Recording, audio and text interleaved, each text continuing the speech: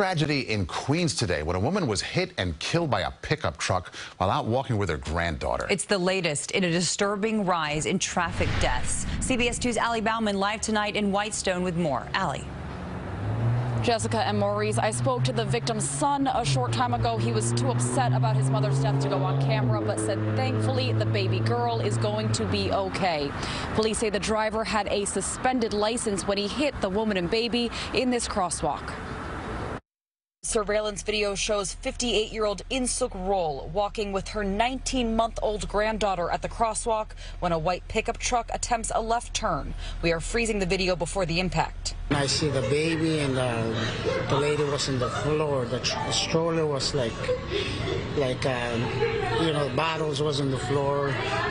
The lady was full of blood and the kid had bruises. It was sad. This happened just after 10 a.m. Thursday on the Cross Island Service Road at 150th Street.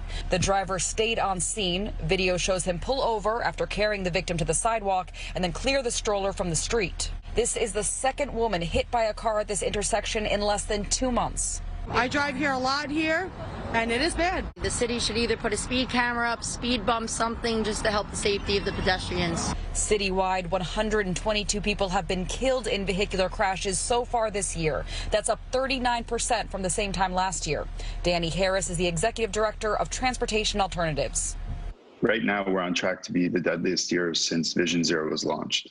Our numbers have been up 3 years in a row in terms of traffic fatalities.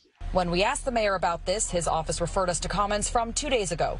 People turned back to their cars in this pandemic, and then they started driving recklessly, and that's unacceptable. Vision Zero works. It has to be applied more and more and more. Quite simply, our new mayor needs to prioritize people over cars. Police arrested 43-year-old Angelo Grassi. He is charged with aggravated unlicensed operation, failure to yield to a pedestrian, and failure to exercise due care. We're live in Whitestone, Queens. Allie Bauman, CBS 2 News.